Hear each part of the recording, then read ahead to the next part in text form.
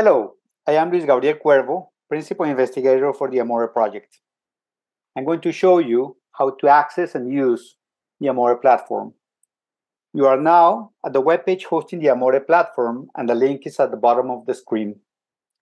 Scrolling down, you can access the interfaces of the platform linked to the published results. For this demonstration, I will open the interface with accessibility measurements of tertiary care emergency services from July 2020. The screen will default to the entire urban area of Cali. I will now illustrate how we obtain data for the reports. At the top of the screen, you can see the traffic levels.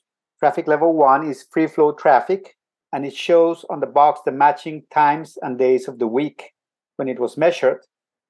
Traffic 8 is the most common traffic at daytime in Cali, which is a very congested city, and traffic 9 is peak traffic. Notice how the map changed. There are 3 maps that you can see here in the platform.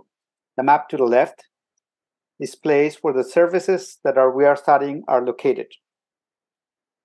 The map to the right is a corporate map with the population density. And the map at the center shows the travel times, but also the population density in the height of each of the columns, which can be displayed if you use the focus mode that gives you the full screen. To the top left-hand side, you can see the travel times. For example, in the article for emergency services, the threshold was 15 minutes. So you can see here the population, the entire population of the urban city, of the urban area of Cali, and the households. And when we change this to 15 minutes, it's going to show us the population covered or able to reach a service within 15 minutes of travel time by car on the dates that this was measured. So you can see how the maps changed. Here you have the population that's covered, and it can tell you for each independent traffic analysis zones the travel times. And here it's going to provide you also with the population information and population density. So you have to the left the population tree of Cali, and to the right the sociodemographic characteristics of the population. And you can select or toggle this button to choose whether you go with the relative or absolute figures. In this case, with 15 minutes, you have that the population is 131,182 people, and that represents 36.8% of the entire population of Cali. But the distribution is very different between socioeconomic groups. The low socioeconomic group, which is housing stratum 1 and 2, have different lower accessibility levels compared to the other groups.